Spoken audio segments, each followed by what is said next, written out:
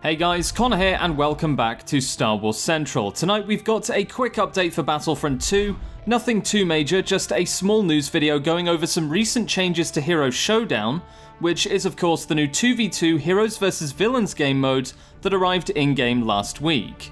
It seems that so far the mode has been very well received. I initially had my doubts about it because I felt that people might be a bit too concerned with Part 2 of Season 2 to recognize how fun and entertaining HERO SHOWDOWN really is. But thankfully, it seems that pretty much everyone is in agreement that the new mode is absolutely fantastic to play and was definitely, regardless of any doubts we had or what we'd rather prefer, a good move by DICE. Now, since this is a pretty small update today, I'm going to try and keep the video short. There's no point in making a 10-minute video about some simple map changes.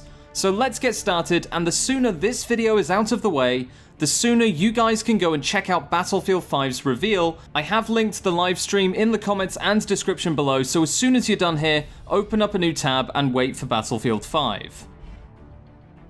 Now, in the last week, we've actually seen some updates to HERO SHOWDOWN which we weren't really expecting. Generally speaking, in the past, when large features like HERO SHOWDOWN have arrived, they don't normally receive any changes or updates for at least 2 weeks or maybe even a month. But this time round, with HERO SHOWDOWN, DICE are delivering updates much faster. The new mode was updated just a couple of days ago to include a whole bunch of other maps in the rotation, so it's not just Jabba's Palace anymore. We've actually got access to Starkiller Base, Naboo, and Hoth. That means it now has a map total of 4 maps, one of which, Jabba's Palace, is new to Battlefront 2. Now, if that's not good enough, I've got even better news. They're actually planning to add more maps to the rotation of HERO SHOWDOWN. Now, most people I've seen online seem to think that ideally the best situation is having all of the maps in Battlefront 2 available in this new game mode. Now, most people I've seen online seem to think that ideally the best situation is having all of the maps in Battlefront 2 available in this new mode. But the thing is, when you think about it, that might not be the best thing for gameplay. And that's just because some maps aren't really that good when you play as heroes or villains. A good example of this is Yavin 4, which even as an infantry map is pretty subpar, and as a heroes versus villains map seriously punishes blaster or long-range heroes.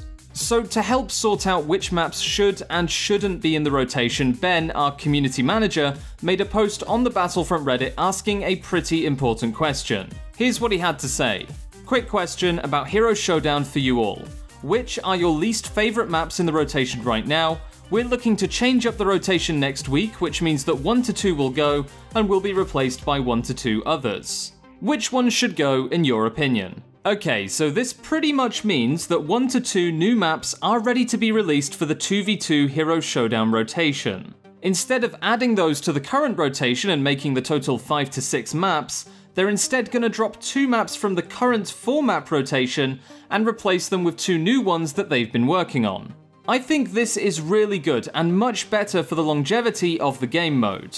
What I mean by this is that if they just added the maps to the rotation, then the chances of getting to play the new maps would of course drop. By them keeping the rotation short but varied, on a perhaps weekly or bi-weekly basis, then they can keep people interested and invested in this game mode much longer than they normally would be. For example, if I know that HERO SHOWDOWN isn't going to change much week to week, or isn't going to change at all for that matter, then after playing it for 20 to 30 hours straight, then I'm probably going to go back to Galactic Assault or Heroes vs Villains. Instead, with this varied rotation, DICE can keep bringing me back week after week because something will be new and I'll want to play it. I definitely support more systems like this in Battlefront 2. Having everything available at once is perhaps good at release when you want to show off how many maps or modes you have, but at this stage in Battlefront 2's life cycle, we need to start thinking about player retention more than anything else. We need players to stick around on a weekly basis and hopefully keep this game going for many years to come. Now, as for what Ben said in regards to the rotation, I do have a few ideas. Generally speaking, Starkiller Base seems to be the weakest map in the new rotation. Having it set outside was a big mistake in my opinion. Starkiller Base has a strong interior for heroes versus villains combat, and to be forced outside was just not very good for the map. So whilst that might be a map that will be suggested a lot in the coming days to be removed from the rotation, I'd just like to say that yes, it probably shouldn't be in the current rotation in its current state, But if they switch it to the interior, then there's a good chance it will be one of the best maps for Hero Showdown in Battlefront 2. As for the other 3 maps, I'd say keep Jabba's Palace, definitely remove Hoth, anything would be better in my opinion, and keep Naboo.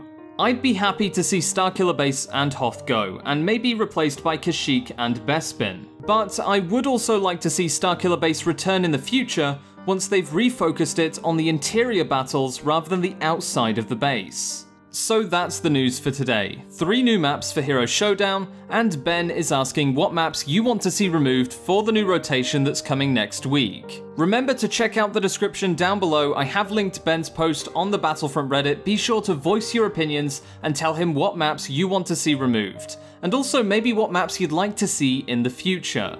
Battlefront 2 has a lot of environments that could be remade for 2v2 Hero Showdown.